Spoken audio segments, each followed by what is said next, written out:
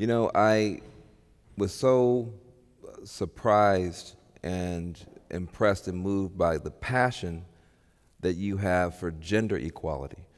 I don't think people know what a strong stance you've taken on pay, equity, tough on men who don't seem to get it. I certainly agree with you, but it's not often that you see men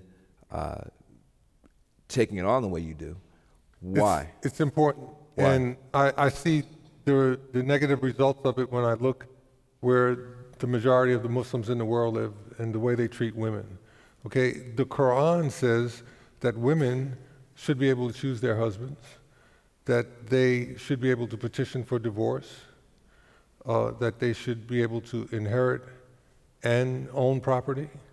And most importantly, the Quran says that they are partners to men. And if you go into any part of what is called the Muslim world, those rights are not acknowledged. And this is out of the Quran, something that these people who say they are so Islamic, they don't honor this.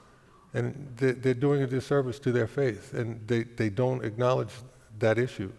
It's horrible, and it shouldn't be happening. And chauvinism takes a different form here in America, but the glass ceiling where women don't get paid what they should get paid, and it's more difficult for them to advance because they're women.